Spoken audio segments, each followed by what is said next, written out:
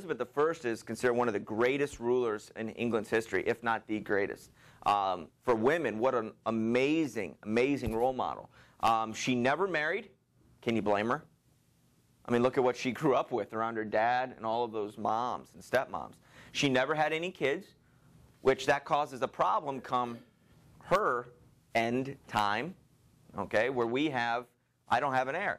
So she eventually does set on a cousin up in Scotland, which is the country on the same island of England, but right above it, James, King James of Scotland. She names him as the heir. So when Elizabeth died, King James of Scotland comes down, and he is now the King of England and the King of Scotland. It's like he united two kingdoms.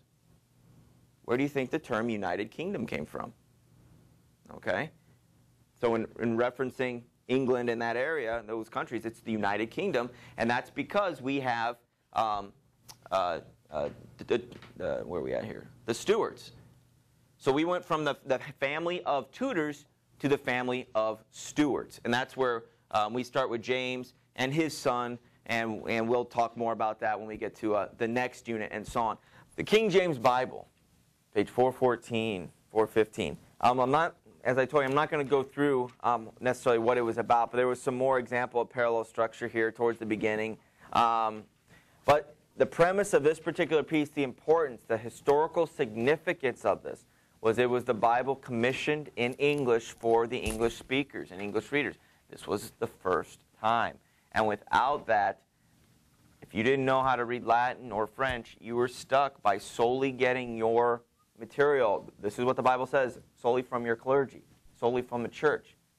So you were kind of a mindless robot with regards to comprehending the Word of God or whatever the Bible said on your own. You had to be spoon-fed it.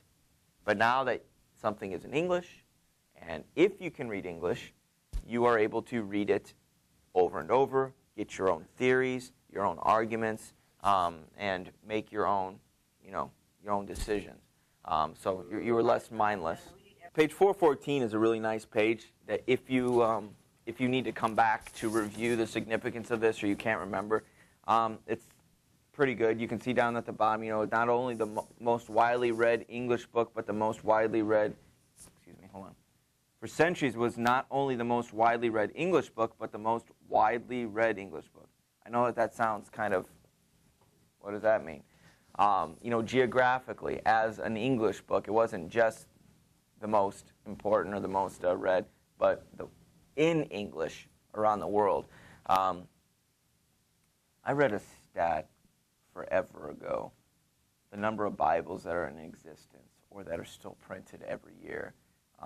The highest distributed book in the world is the Bible, or some stat like that. And I wonder if I could find that again or see if it's updated. See if that stat is still legit. But because people are like, oh man, no, the Da Vinci Code's the biggest circulated book. I'm like, the Da Vinci Code is not the biggest circulated book in the world. Oh no, a Don Quixote or something. And I'm like, I can't speak to Don Quixote. So that's something I might just have to look up because that's interesting to me.